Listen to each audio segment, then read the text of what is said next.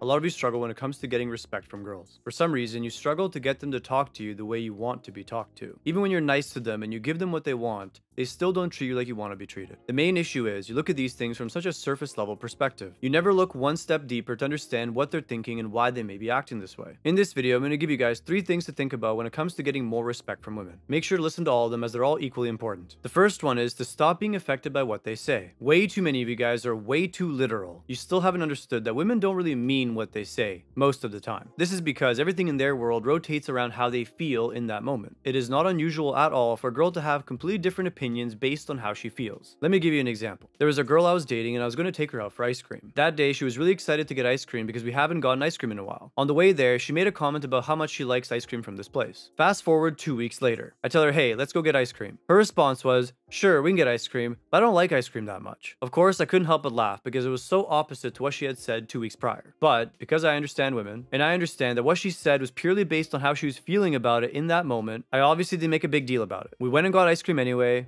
Once we were there, she liked it and enjoyed it regardless. The point here is this. You shouldn't be so affected by what they say. If you try really hard to poke at every inconsistency in their beliefs, you'll be there all day. Understand that they feel X and that is their reality in that moment. That reality can change half an hour later.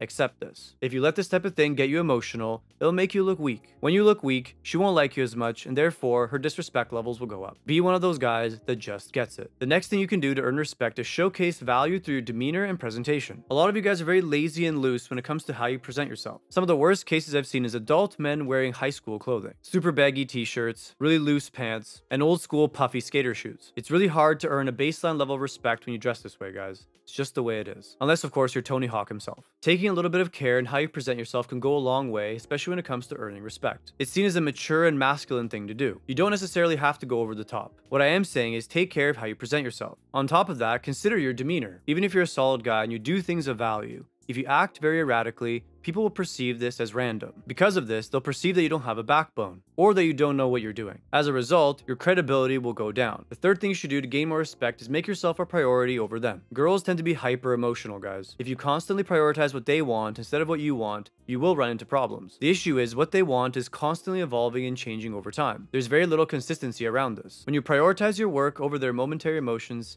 yes, momentarily they may be annoyed with you. Over the long term though, they will respect it. The reason for this is because now they understand that you know how to prioritize what's actually important. Going on cute dates every single day, all day, doesn't accomplish anything. These types of activities are purely for enjoyment. When you prioritize what's important to you, it generally means that you're going to become better. This, of course, is assuming that your priorities are actually proper. Proper meaning working out, focusing on making more money, or a number of other things that'll provide you tangible value. This doesn't mean never make time for her. What I'm saying is you have to exercise discipline and make sure that you're doing the right thing at the right time. Setting this boundary will come with some frustration from her once in a while. But once again, in the long run, she'll learn to accept this and respect you more as a result. That's all I got for this video, guys. If you're ready to take your self-improvement game to the next level, don't forget to click the link in the description below. Don't forget to like and subscribe to see more videos like this. I'll see you guys next time.